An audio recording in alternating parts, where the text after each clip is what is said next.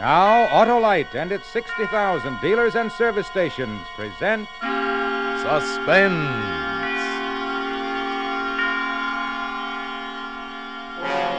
Tonight, Autolite brings you Mr. Ralph Edwards in Ghost Hunt, a suspense play produced and directed by Anton M. Leader.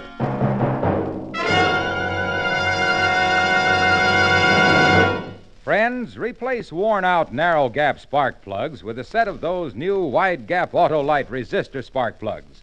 Your motor will idle smoother, give better performance on leaner gas mixtures, actually save gas. These winning benefits are all made possible by a newly developed Autolite 10,000-ohm resistor, built right into every Autolite resistor spark plug, making practical a wider spark gap setting, and that's what does the trick. What's more, Autolite resistor spark plugs with this exclusive Autolite resistor have greatly increased electrode life and cut down on radio and television interference. So, folks, see your Autolite dealer and have him replace old, worn-out, narrow-gap spark plugs with a set of the new Autolite resistor spark plugs. Remember, you're always right with Autolite. And also remember, the Autolite Suspense show is now on television. Every Tuesday night in many parts of the country. And now, Autolite presents Ralph Edwards in a tale well calculated to keep you in suspense.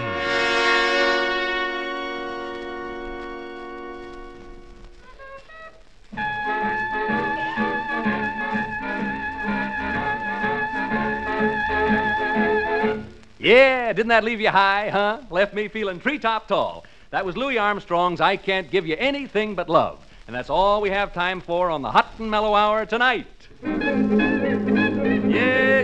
Yes, this is Smiley Smith, your favorite disc jockey. I hope, booting the Hot and Mellow Hour home for this evening. I'll be back again tomorrow night, minus the music, but with a little surprise for you. Tomorrow night, Friday night, as you know, is stunt night here at station WXP, and have I got a stunt for you. Last week, if you remember, I planted my wire recorder in the steam room at a lady's Turkish bath and let you listen in on the playback, remember? Well, tonight, as soon as I leave the studio, do you know where I'm going?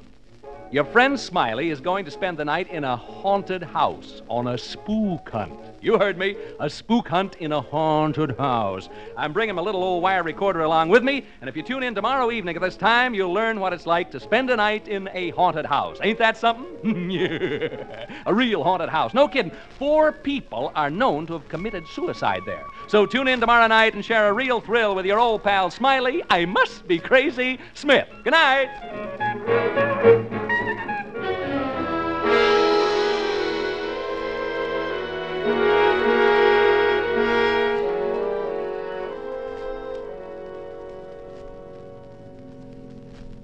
Care for a cigar, Mr. Thorpe? I got some cigars in the dash there. No. Well, no reason for you to carry a chip on your shoulder, Mr. Thorpe. Oh, really? Well, I don't like this fool stunt. Well, I don't see it as a fool stunt at all. I really don't. I think it's the only way you're going to unload this house. Ordinary selling methods won't work in a case like this. Now, don't forget the reputation saddling this house. 4 suicides since 1939. You know what people call it, the death trap. Yes. It's a lot of nonsense. Sure, but try to convince people of that. Anyway, when this disc jockey offered me this chance to kill all the rumors about about the property, I just naturally jumped and took him up at it, especially since it don't cost a cent. You sure about that? I'm not liable for a penny. Not a cent. We're doing him a favor letting him use the place, he said. Thanked me for the chance last night when I drove him out here. So one hand washes the other, as the feller says. He got a chance to pull off a stunt, and the wire recording will prove the people the property is A1, and we increase the chance of selling the place. Well, as long as it doesn't cost me anything. Not a thing. He's using his own recorder, and I'm paying for the rental of a couple of walkie-talkies he hooked up to it. Well, what about this Reed? Does he charge anything? He comes gratis, too. Dr. Reed is a psychic investigator. Belongs to a couple of societies that do nothing but hunt ghosts. He showed me articles he's written about it in their magazine. Well, here's the house. Yeah, looks real nice in the sunshine, don't it? Yeah, man, smell that sea breeze. You don't have to sell me. Well, let them know we're here. Yeah, probably asleep up all night and everything. Why don't they come out? Do you think they've gone? Well, I told them last night I'd pick them up around 11. Smith! Smith! Hey, Smiley! Dr. Reed! Yeah, fast asleep, I guess. We better go in and wake him up.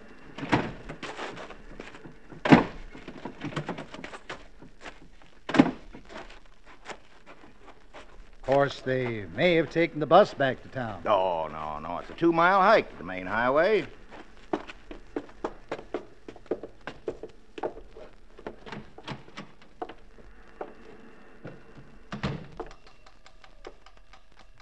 Smith! Hey, Smiley. Where are you? Wake up. You don't suppose, do you? Oh, no. Smith. Dr. Reed. What's that clicking noise from in there?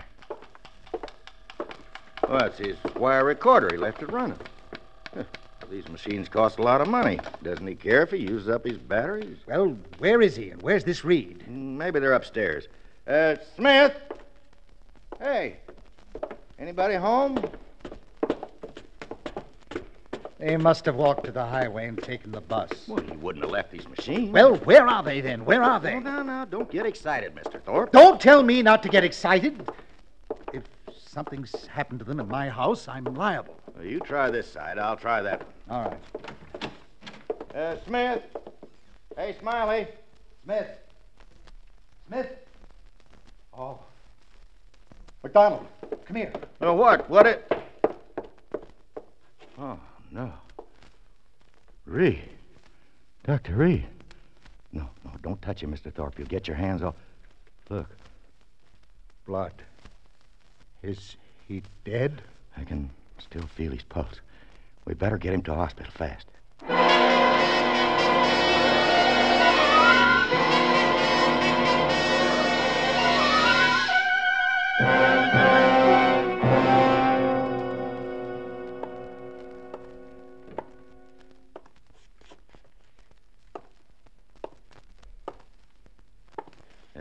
Care for a cigar, Mr. Thorpe? No, thanks. Well, why not try to relax? The nurse said Reed would be all right as soon as he's had a blood transfusion. You told the radio station to be sure and call us as soon as they had any word about Smith? Yes, I told him.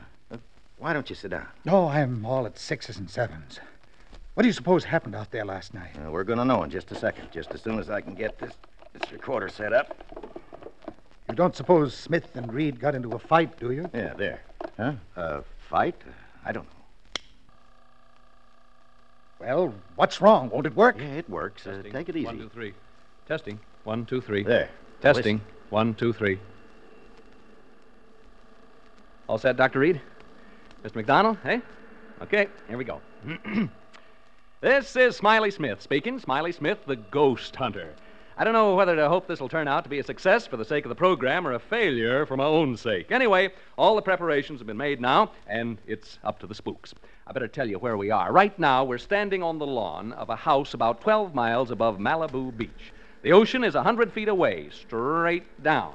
The house is perched on a cliff, and there's a sheer drop of about 100 feet right into the old Pacific. Maybe you can hear the surf pounding. I'll turn up the volume. Hear it? Now, I'm going to have you meet 2 gentlemen who are here with me. Incidentally, we're the only people around for miles and miles. First, I'd like you to meet Dr. Clarence Reed of the British and American Psychical Research Guilds. Dr. Reed is a famous investigator of psychic phenomena, and I'm very honored to be associated with him on this ghost hunt. He's smiling in an embarrassed sort of way. You're much too kind, Mr. Smith. Dr. Reed has conducted experiments in this field with such great believers in spiritualism as Oliver Lodge and Arthur Conan Doyle. He looks a bit like Santa Claus. He's short and stocky. You don't object, do you, Dr. Reed? No, indeed. And he has a magnificent white beard, a truly great beaver. Dr. Reed is so enthusiastic about ghost hunting that he got out of a sick bed this evening to be with us. Excuse me. My lungs. Mm-hmm. I was gassed in the First World War. Yeah. Anyway, Dr. Reed and I are here on the lawn looking at the house. Can't see much. It's around, 11 p.m. now. Seems to be a rambling sort of house, 2 stories high. Since it was built, there have been 4 suicides here. Is that right? That's right. Into the mic, please. Oh, yeah. 4 suicides since 1939. I better tell them who you are so they won't think you're a ghost. Standing with the doc and me is a real estate agent, Mr. Charles McDonnell. He handles this property, and he can tell you a lot more about it than I can. Well, the house was built by a man named Marcus, Toby Marcus, an orange grower. Built the house as a wedding present for his wife. A month after they moved in, she took her own life. On the day of her funeral, he committed suicide the same way. There have been 2 other cases since then, and Did they all jump into the ocean? Yeah, all 4 of them, right over there. Well. The last one was actually seen doing it about 3 years ago. He was seen running like all get out the edge of the cliff, and he was shouting and laughing and yelling as though there was people at his side running right along with him. You kidding? No, it's a fact. He was laughing and yelling and running, and when he got to the edge, right over there, he jumped and never came above water. As good an argument against cold baths as ever I've heard. Since then, people just refuse to live in this house. Silly, I call it. Anyway, if you and Dr. Reed find any sign of a spook, I'll advise the owner to pull the house down and rebuild. But if you don't find anything, I'm hoping this will convince folks that here's a real buy. Okay, Mr. Smith, you and the doctor are on your own. I'll be by in the morning to pick you up around 11. Goodbye, Mr. McDonnell. I hope there's something left for you to pick up in the morning. Well, it's almost pitch black, folks, and I guess Dr. Reed and I ought to begin. I don't believe in ghosts, never have, but what I say is this. If you're dead set on looking for them, this is a dandy place to do it. So long! Mr. McDonnell just checked out. And then there were 2. Well, 3. Oh, my dog, yeah. Folks, I have my dog, Jeff, with me. He's a wire-haired terrier, 3 years of age, and he can talk. Yeah, say hello, Jeff. Come on, Jeff, say hello. Come on. Well, anyway, he's a wire-haired terrier, and he's 3 years old. Shall we go inside now, Dr. Reed? I was about to suggest it. Now, how do we hunt ghosts, Doctor? How do we do it, huh? No, we don't really hunt them. If there should be any in the house, they will come to us. Oh, how cozy. And please, not ghosts. Do not refer to them as ghosts. We know them as apparitions. I'll remember. I've no desire to hurt their feelings. Where ghosts are concerned, I say live and let live.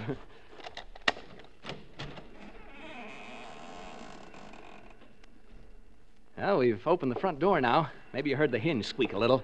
Now we're standing here looking in. Can't see much. Smells sort of musty and damp. What's the matter, Jeff? What's the matter, boy? Jeff! Oh, come on now, come on. My dog seems to object to entering this house. He has all 4 feet braced, and he's straining against the leash. Perhaps he senses something we don't. Like apparitions, maybe? Perhaps. It's not unusual. Animals lack the veneer of sophistication we humans possess, and are more sensitive to such emanations. Yeah, come on, Jeff. Now, stop this nonsense. He probably smells a mouse or rat or something. Come on, Jeff. We're going in whether you like it or not. Well, there's a short entrance hall, and over there at the end of it is a flight of stairs leading to the 2nd floor. Jeff! And over here at the left is what seems to be a large reception room. We're entering this large room now. There are windows over there, French windows, and through them I can see the ocean. The electricity hasn't been turned on, so all I have to see by is a flashlight. Not a very powerful one at that. Dr. Reed is now adjusting his walkie-talkie. It's hooked up to my recorder so that he can cut in while he's hunting and tell us what he's found. Here's a few words from Doc before he sets forth on his investigation through the house. Ladies and gentlemen, excuse me. Mr. Smith has introduced me as a ghost hunter. He spoke, I think, in a spirit of skepticism and levity. I'd like to assure you all that my purposes here are serious. I have spent my entire life seeking reliable proof of the appearances of apparitions. Have you ever seen any? Ever? I have seen phenomena which lead me to believe in the possibility of their existence, although I have never seen any. I account myself sensitive to the evidence of their existence. This house, for example, affects me profoundly.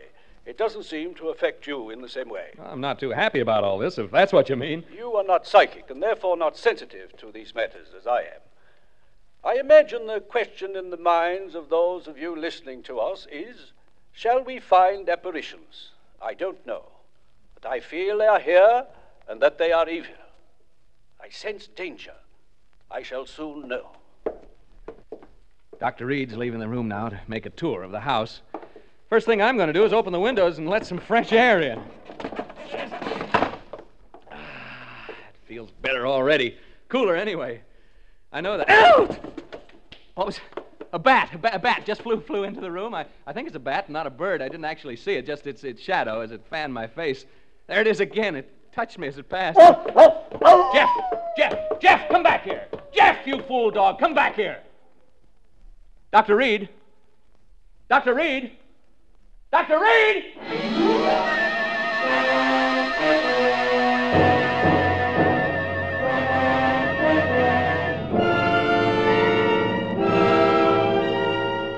For Suspense, Autolite is bringing you Mr. Ralph Edwards in radio's outstanding theater of thrills, Suspense.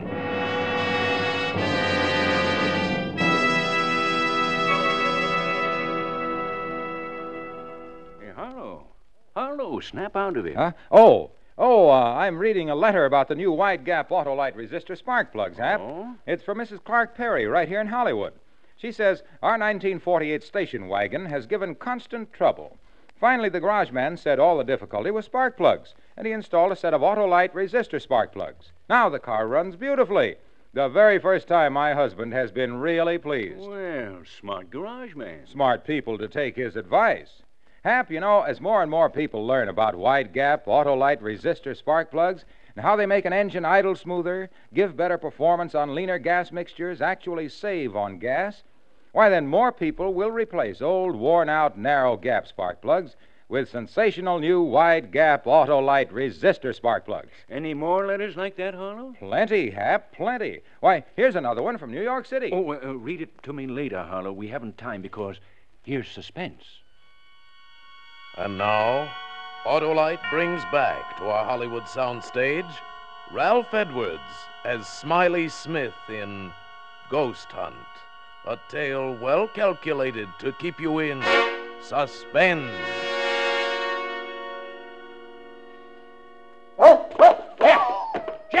Jeff, come back here. Jeff, you fool dog, come back here. Dr. Reed. Dr. Reed. Dr. Reed!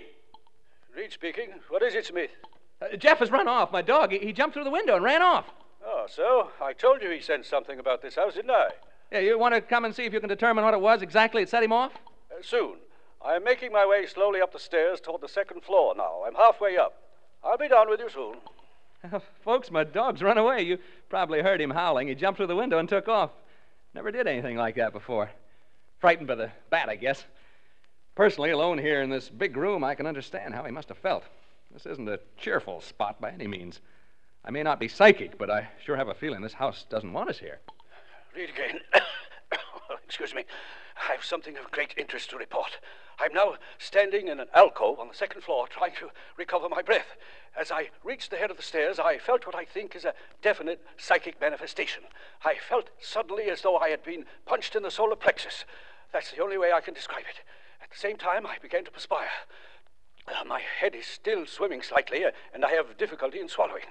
My pulse rate is around 110 in a minute. The sense of evil is very strong. I feel very, what shall I say, profoundly depressed. Do you want me up there? No, I prefer to remain up here alone. The presence of a disbeliever such as you might interfere with my investigation. Folks, I'd like you to get a picture of what it's like here. It's very quiet, for one thing. I've never been in such a quiet place, and it's pretty dark. No light except my flashlight. Tell you what, you go now and douse all the lights you have on. Go ahead, put out the lights, and that'll give you a clearer feeling of how it is here with me. Go ahead, put out the lights. Hey, did you hear that? The real estate agent told me I'd probably hear rats and mice in the walls. Well, I can certainly hear them now. Even you can hear them, I think. It's as though... Dr. Reed speaking. I've been working my way toward the front room, the one directly above the one in which Mr. Smith is now. The vibrations have become stronger and more pronounced as I approach it. I think I am on the verge of an important discovery. Important discovery. Did you get that? Now I can hear Dr. Reed moving about in the room above. I don't suppose you can. Have a try anyway, huh? Hear him? I hope he finishes his investigation soon because, quite frankly, I'd like to get out of here. I can well imagine people becoming unhinged in this place. Right now, I find myself pretty jumpy. I'm not being very brave, am I? It's being alone in this room down here that does it. This darned old house. It's a very, the atmosphere. It's so very... I wish only to make this hurried report before continuing with the investigation in this room. I have carefully sounded out all the parts in this room, and the emanations are most strong from what appears to be a closet. before which I am now standing. As soon as I open the door to this closet, I will have, I think, a thing of great interest to communicate. I find no key to the lock, and so I will attempt to remove the hinges with my penknife, and I will tell you what I find when I open it. I'll tell you what it would cost to get me to open that door. In the basement at Fort... There's that bat again. It seems to like me the way it keeps... Each time it passes, it touches my face or my neck with its wings. They're smelly things, bats. I don't suppose they bathe very often, if at all. I wonder how... Get away, you bat! That bat'll be the death of me.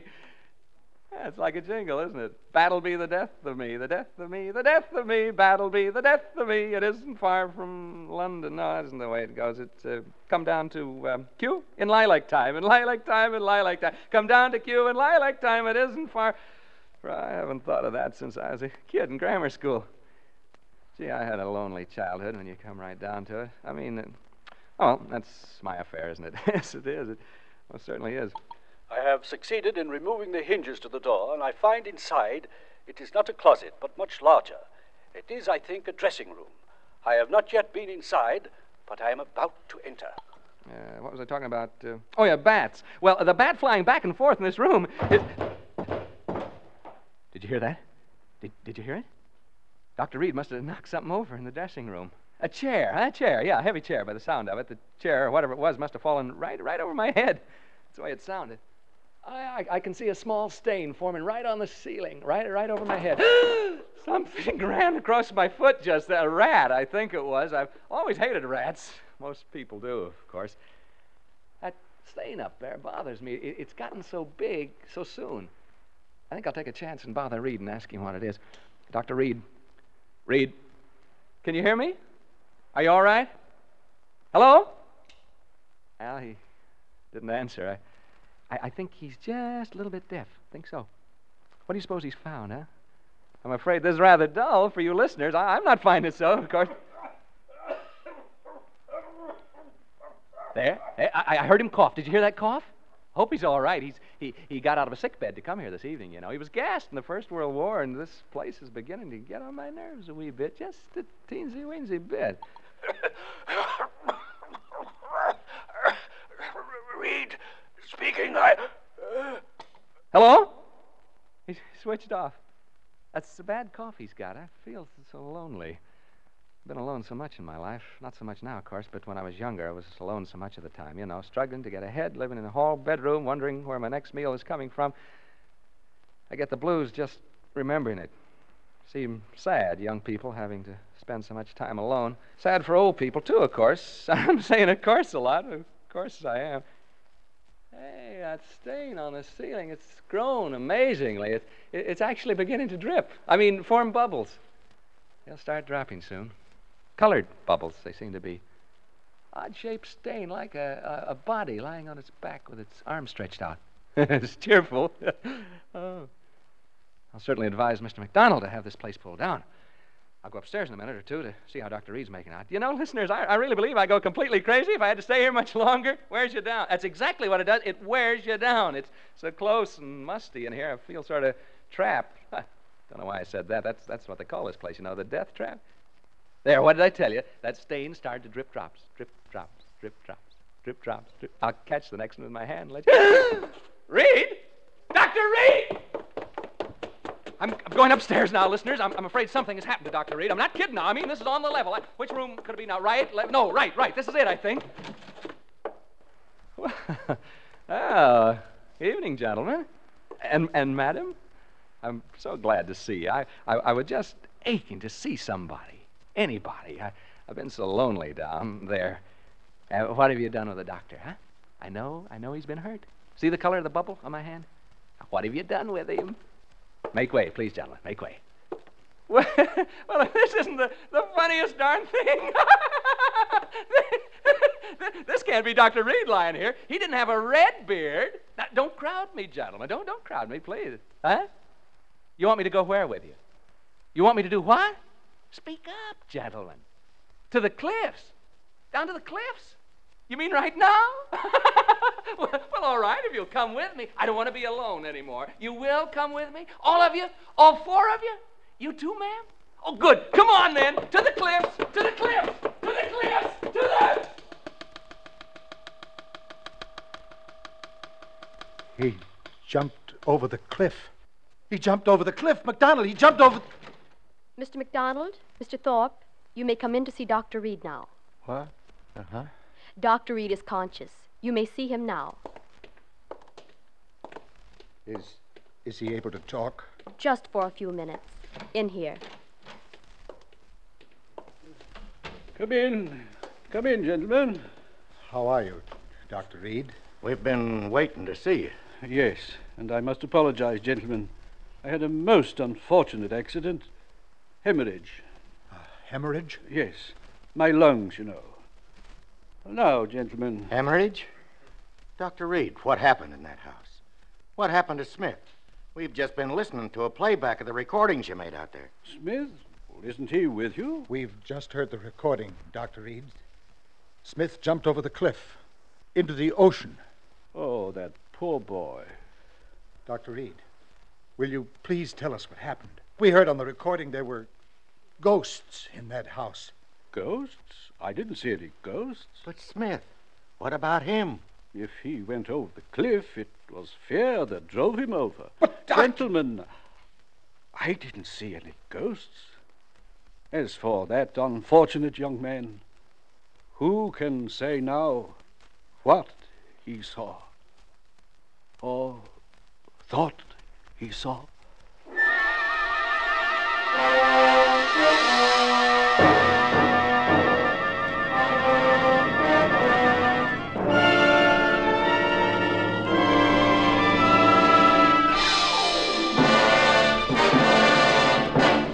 Thank you, Ralph Edwards, for displaying your versatility by appearing as guest star on Suspense.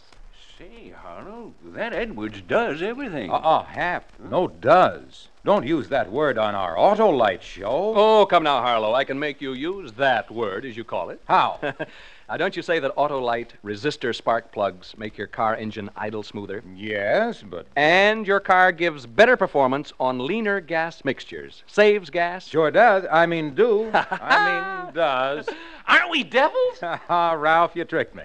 Well, anyhow, it does my heart good to tell people that Autolite resistor spark plugs are ignition engineered by Autolite, which makes more than 400 products for cars, trucks, airplanes, and boats in 28 plants from coast to coast.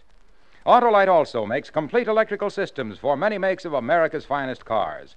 Batteries, spark plugs, generators, starting motors, spark plug wire, battery cable, coils, distributors.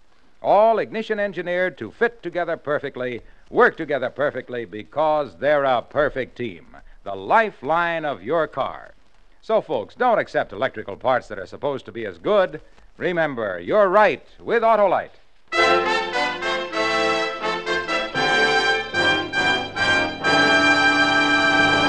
And now here again is Ralph Edwards. I want to thank Tony Leader and his great cast of actors for helping to make my appearance on Suspense a very pleasant consequence. Like all of you, I'm a great Suspense fan, and I'm looking forward to next week when radio's outstanding theater of thrills brings you Joseph Cotton in The Day I Died, another gripping study in Suspense.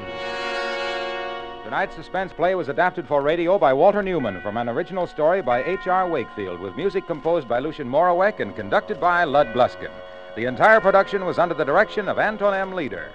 Make it a point to listen next Thursday to Suspense, radio's outstanding theater of thrills. Remember, next Thursday, same time, hear Joseph Cotton in The Day I Died. You can buy Autolite resistor spark plugs, Autolite stay full batteries, Autolite electrical parts at your neighborhood Autolite dealers. Switch to Autolite. Good night. This is CBS, the Columbia Broadcasting System.